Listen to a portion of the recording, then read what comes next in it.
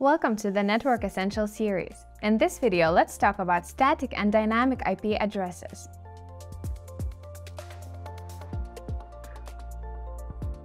A static IP address is an IP that doesn't change at any point after receiving it.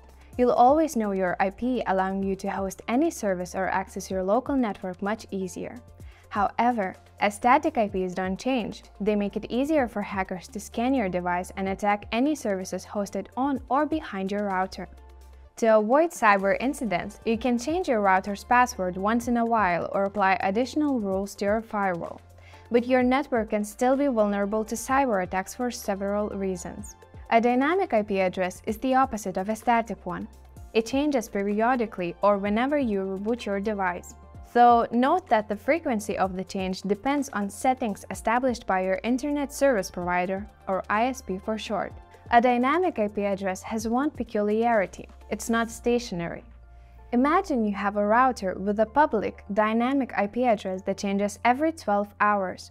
For the first 12 hours, you'll know your router's IP, and you'll be able to access it or any additional device within its LAN network if your firewall settings allow it. After those 12 hours, its IP address changes, and you don't know the new one. Of course, there are steps and methods for getting that information. If your router supports mobile connectivity and SMS functions, you can send it a text asking what's the new IP address. You can also contact your ISP directly and request that information. You can use dynamic DNS services or a virtual private network to reach your router. However, if you don't use these services or they go down, you need to have local access to your router to figure out the new IP address.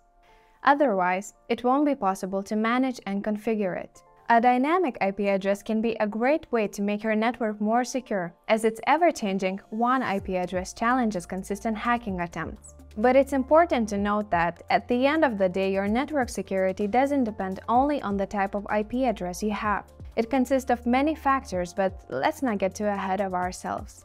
We hope this video helped you understand the difference between static and dynamic IP addresses. If you have any suggestions on what we should discuss next, let us know in the comments, and don't forget to subscribe to our channel.